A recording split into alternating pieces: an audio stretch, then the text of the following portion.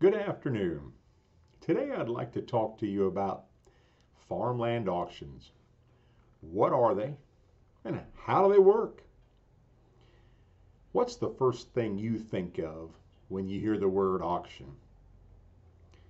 Your first thoughts might be anything from selling off household items, automobiles, or someone lost their property to the bank and they're just going to sell it to the highest bidder. What you might not think of is farmland auctions, which are promoted, held, and conducted in a very much different way. For decades, farmland has been sold at auction, and it's actually the preferred avenue to get the most money for your farm. During a farmland auction, all bidders are on a level playing field. The contingency of financing is not allowed, so you need to have your money gathered up with your lender or your mother-in-law or whoever ahead of time. And everyone is permitted to bid as high as they want. That's obvious. Serious buyers quickly stand out while fly-by-night participants are weeded out pretty quickly. There is a common misconception that when a property goes to auction, it was the method of sale that was the last resort.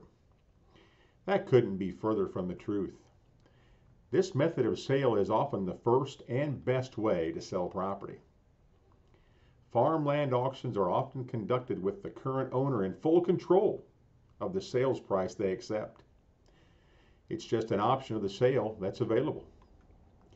In most situations, there are few limited downsides and many upsides when it comes to offering a property to the market in this way. That being said, an auction is no place for setting unrealistic expectations as a property owner.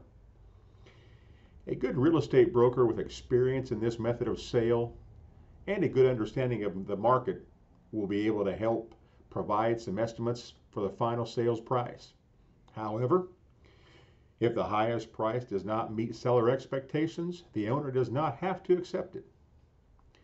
Most owners are not aware of that ability, but it's a card they can play. Other asset classes are quickly catching on to the auction method of sale, including industrial property and some office buildings.